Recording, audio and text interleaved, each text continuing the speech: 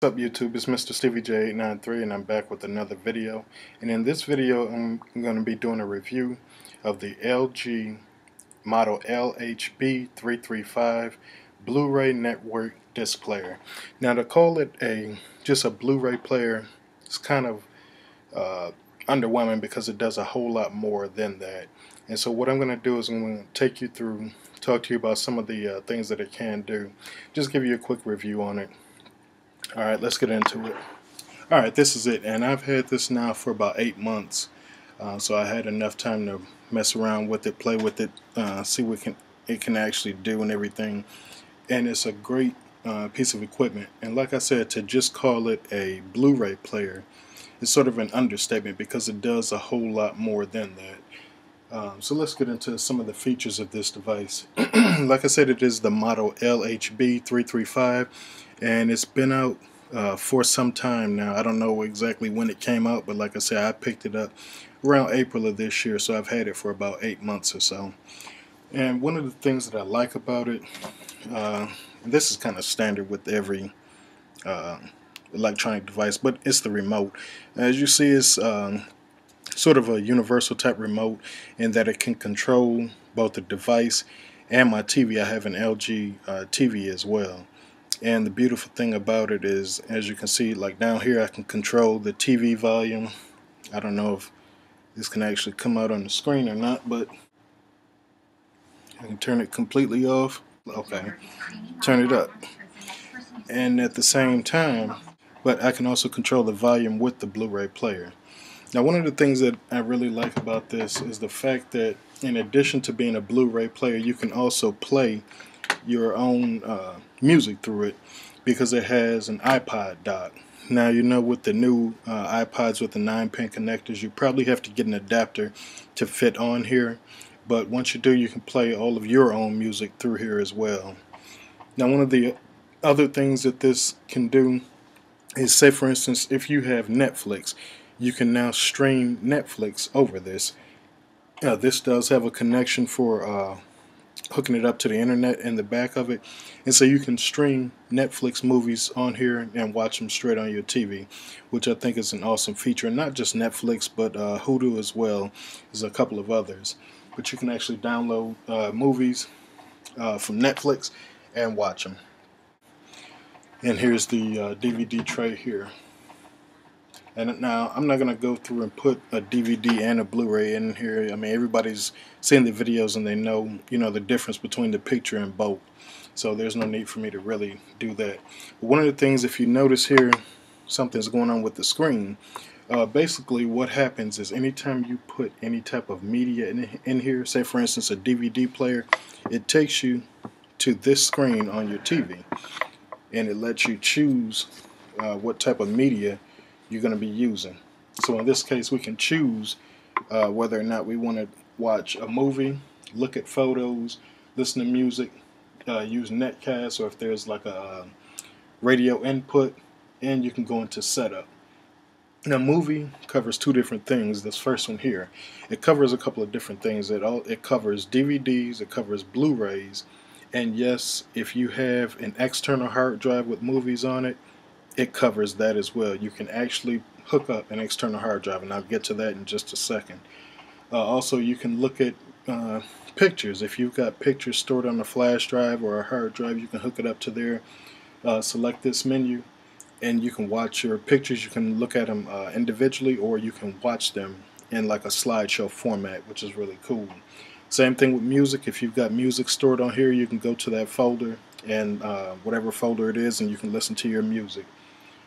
Same thing with netcast. When you go under there, let's go under there for just a second. And see, that's content from online networks.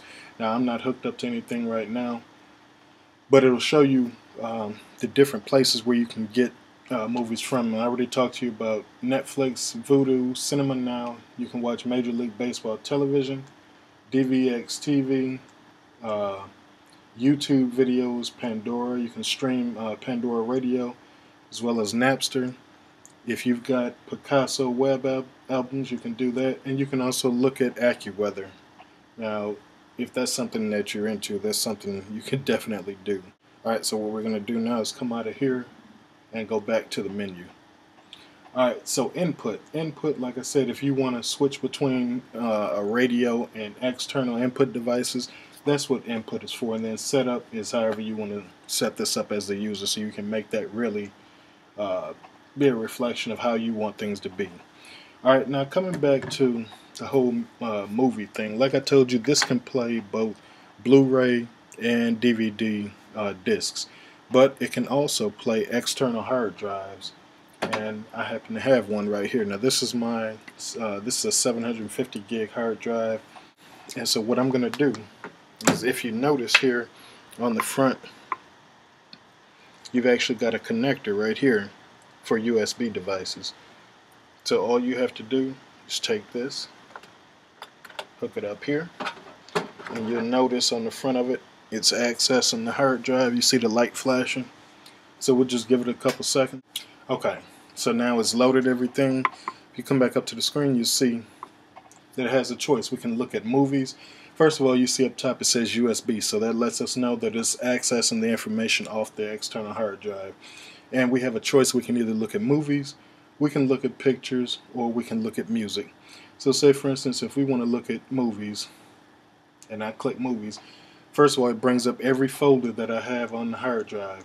Now keep in mind, every single movie or every single folder doesn't have movies in here.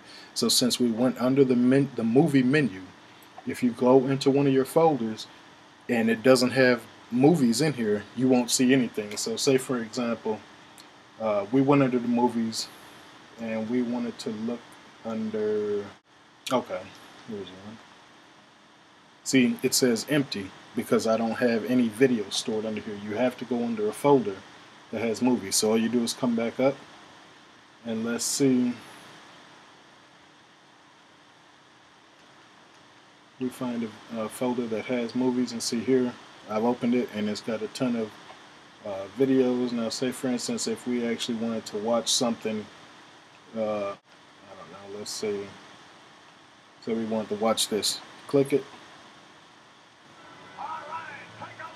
Now, this is an old video, so it's kind of crackling a little bit, but it's from the 80s. If you're a WWF fan, then you'll know what this is. But anyway, that's it. And so as you see, it actually plays videos from your hard drive. And I think that was one of the most awesome features of this device. Okay, now once again, we went under the music folder. Say for instance, if we want to listen to something that has music, we have to go under a folder where music files are stored. And this time when we come under that same folder, all it lists are audio discs. Since I had video and audio in that folder, it's showing the difference. So last time we were in this folder, it showed strictly videos. This time it's showing strictly audio files. And if there was any pictures, if we came out and went back into pictures, it would show that as well. And just to show that it does work, let's say so now it's accessing the hard drive. You see the flashing light. We've heard of witness protection and program. The volume is pretty good. Oh, Joy, but have you ever heard and the mule just went crazy of HPP? Alright, and that was a clip from the Nephew Time. So that was the LG LHB335 Blu-ray player. If you guys like it, let me know down in the comment section below. Give this video a thumbs up and hope to see you subscribe soon. Thanks for watching. Bye.